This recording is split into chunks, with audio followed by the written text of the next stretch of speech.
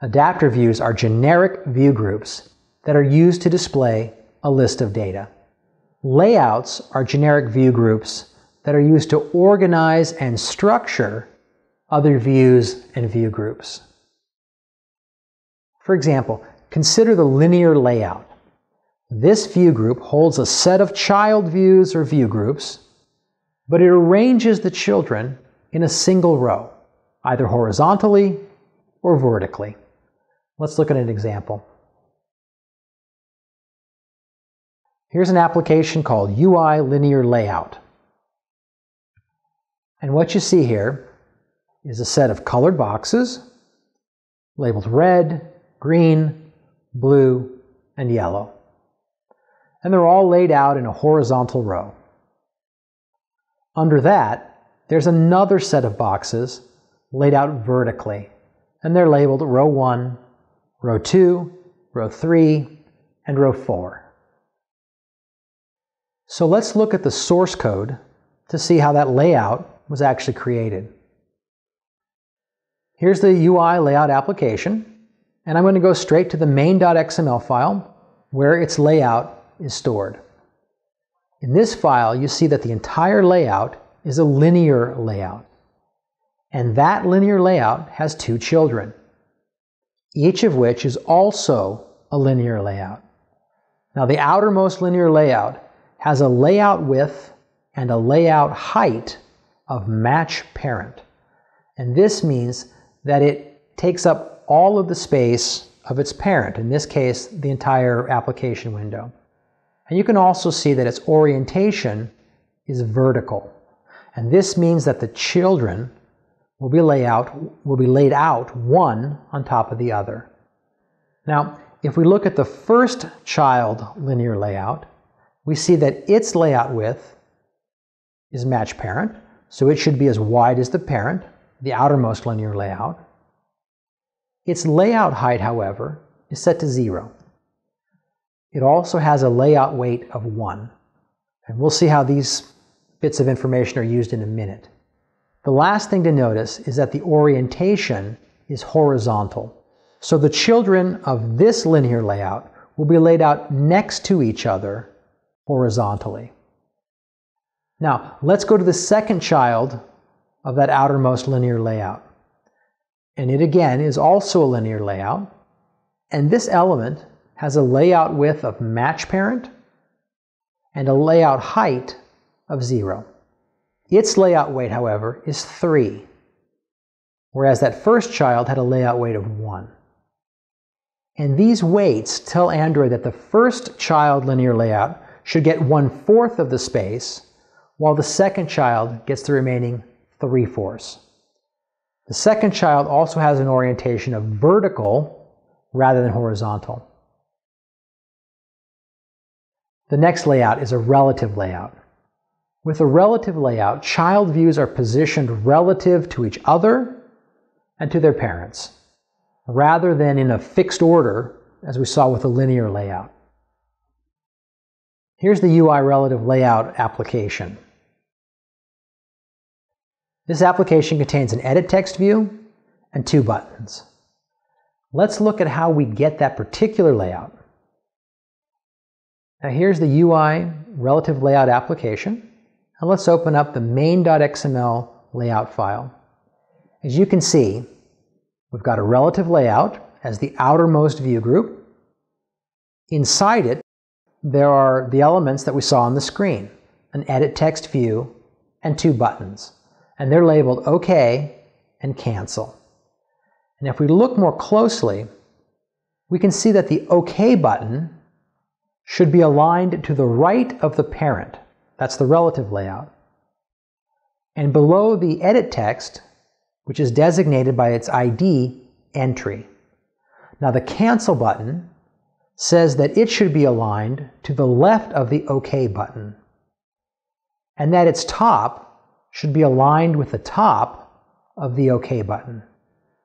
So putting all those constraints together then, Android is able to come up with the layout that you saw when we ran the application. The next layout is a table layout. With a table layout, child views are arranged into rows and columns. Here I'll start up the UI table layout application. This application mimics an old text-based menu, which you see is laid out, one command per row, and within each row, the different pieces of information are laid out in columns. In the IDE, we can open up the layout file. And here we can see that the layout is a table layout, and that within the table layout, there are a number of table rows. Within each table row, there is a list of views, and these views are assumed to be in numerical column order. But if necessary, you can specify a layout column. For instance, this row has nothing in column 0. So we have to tell Android that the first row's text view should go in column 1, not in column 0. And you can also see that this text view specifies a gravity of right, which means that the view's text should be pushed to the right of the text view. The next layout is the grid view. Grid views arrange their children in a two-dimensional scrollable grid. So I'll start up the UI Grid View application. This application reads in a bunch of images and then automatically lays them out in a rectangular grid. And when I click on any one of these images, another activity is started that displays that single image. Let's look at the source code now. So here I've got the UI Grid View application open in the IDE. I'll open its main.xml layout file. And in that file, you see that there's a grid view element. In that element, I've specified some things such as the width of the columns and the amount of spacing to leave around each image. I also specify that the grid view is free to determine the number of columns to use. Now going to the source code, I'll open up the grid layout activity file. In there, you can see that I've specified a list of image resources that should be displayed by the grid view. Down in onCreate, I set the content view and then set the adapter, which is an instance of the image adapter class. Let's look at the image adapter class. First, image adapter is a subclass of base adapter, which ultimately implements the adapter interface. This class has several methods that get used when the grid view is asking for data and for data views. Let's go through a few of this class's methods. First, there's the getCount method. This method should return the number of data items managed by the adapter. Another method is getItemID, and this returns an ID for the data item at a specified position. And this gets used, for instance, when the user clicks on an image in the grid view to indicate which image to load when the larger individual view pops up. The last method I'll talk about is getView. This method gets called when grid view asks the adapter for one view that will go into the grid. One of the parameters for this method is a view called convertView. And this parameter will sometimes be null. If so, then you need to create a new view and configure it however you want. But other times, convertView will not be null. It will actually reference a view that was already returned by this method in the past. For example, if you have a lot of views in the grid, then only some of them might be visible at any one time. So GridView will only ask for the views that it's going to display. But if the user later scrolls the grid view, some of the views that were visible are going to become invisible because they scroll off the screen. So Android will try to reuse those views. and it will pass one of those new views off to the adapter to get to the getView method. And then you'll just use that view and reset whatever fields that you need for your current data item. And this is good because it saves the time needed to allocate new views, which in turn can make the scrolling look much more fluid. The next thing I'll talk about are menus and the action bar. Activities can support menus. Menus can be presented to the user in different ways, but the basic idea is that menus give users a quick way to access important functions. So activities can add items to a menu, and they can respond when the user invokes the menu item, say by clicking on it. Now, the appearance of menus has changed in Android over time. So I'll talk about the basic menus first, and then later I'll talk specifically about the newer action bar class. Now, there are three kinds of Android menus. First, there are options menus, which are shown when the user presses a menu button. Older Android devices usually had a dedicated physical menu key. Newer ones don't. Second, there are context menus, and these menus are attached to specific views and are shown only when the user presses and holds that view. Context menus are usually used for operating on the specific data held in the view, while option menus and submenus tend to be for global operations that affect the whole application.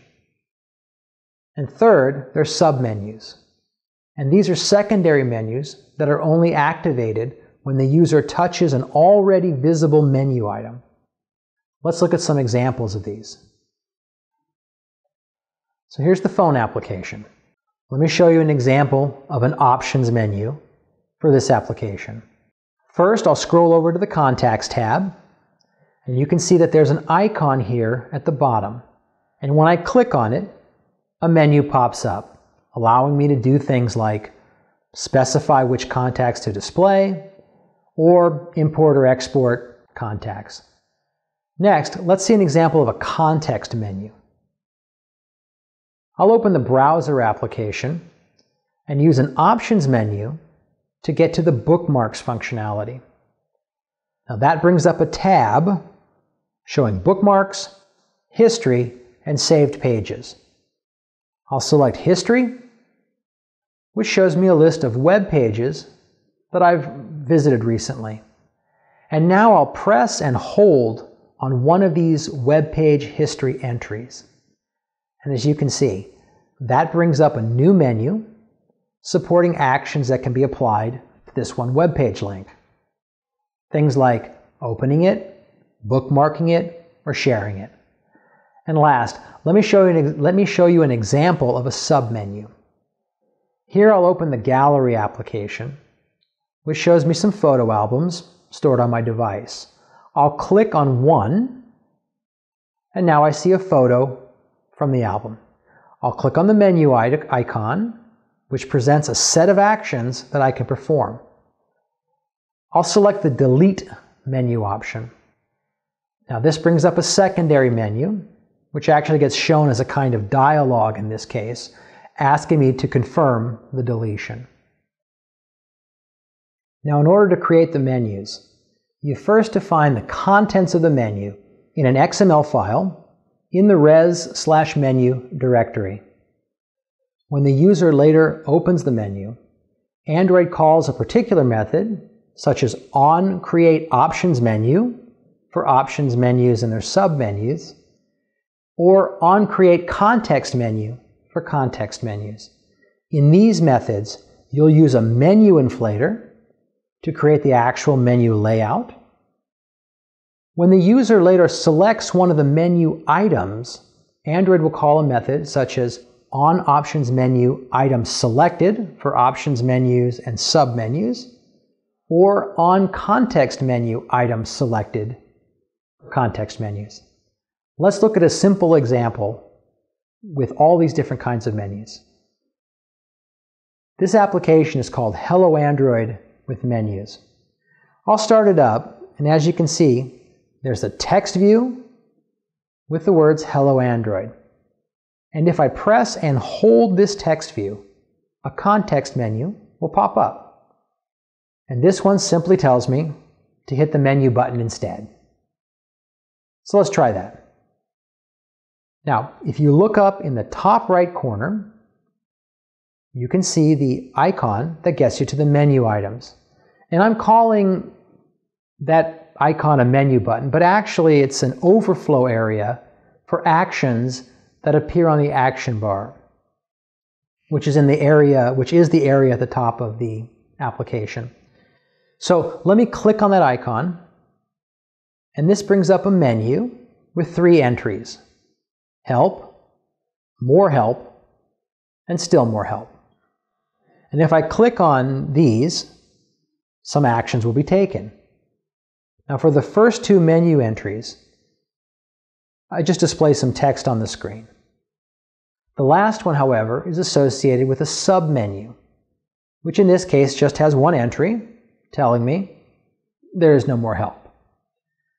Let's look at how this is implemented in the source code. Now here we are in the IDE, and I'll open up the Hello Android with Menu activity file. And first, we'll look at the onCreate options menu method. In this method, we get the menu inflator and then call its inflate method, passing in a reference to the menu layout and passing in the menu in which we want to put the new layout. Now I'll open the menu file top_menu.xml, and this file contains a menu tag. And inside it there are several item tags. In each tag there are attributes, such as an ID, an icon to display for this item, and a title for this item. The third menu item also includes a submenu, which is specified by the nested menu tag. Back in the activity, in the last line of onCreate options menu, we return the value true, indicating that we want to display this menu item now. Now when the user selects one of these menu items, Android will call onOptionsItemSelected, passing in the selected item. Here, we check the item's ID and then take the appropriate action for that item. Now let's look at how the context menu is set up. First, when the user invokes the context menu for the first time, Android calls onCreate context menu. The code is very similar to what we saw with the options menu. You get the menu inflator, and you use it to inflate an XML layout file. Let's open it up. Now this menu just has a single item with the ID help_guide.